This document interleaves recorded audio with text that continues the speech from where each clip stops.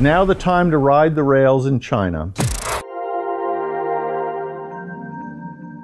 On this episode of The Investment Advisor, I thought I'd talk to you about a railway opportunity in China. It's not the flashiest stock you'll hear mentioned today. It may be a boring stock, yet it's a company that has been in business for a long time, more than 100 years, and it makes money. What does it do? It moves freight and passengers between Guangzhou, the old canton, and Hong Kong. That's one of the great industrial corridors in the universe, and this is the company that owns many of the rails, not all the rails, between those two cities. Let's look at the stock and see where it's been.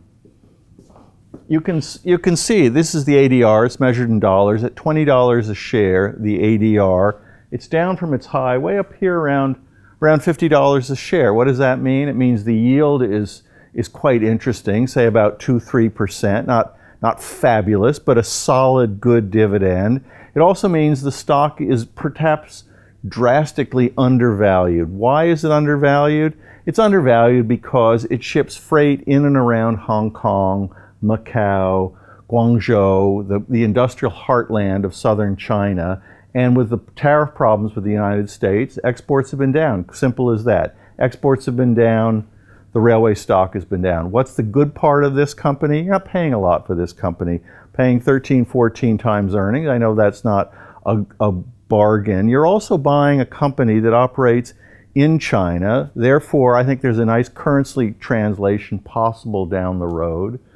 And it's also a solid business. It moves passengers from one city down to Hong Kong, back and forth every day. Millions of people live in that corridor. I don't know if you've been in that part of China. I urge you to go. And when you're there, to take the train and take the Guangshen train. It's not the high-speed rail. High-speed rail is another business.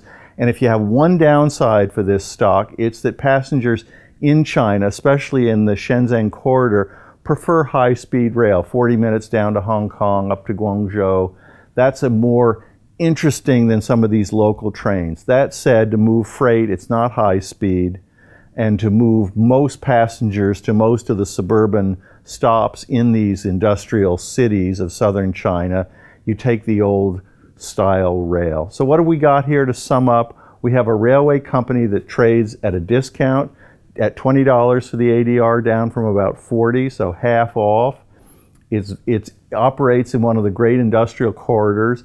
If the United States and China can resolve some of these tariff differences between their two countries, exports will pick up again, and you could have both a capital gain and a yield play for many years in the future. I don't say it's a double or a triple, but it's a nice solid single. That's all the time we have this week on The Investment Advisor.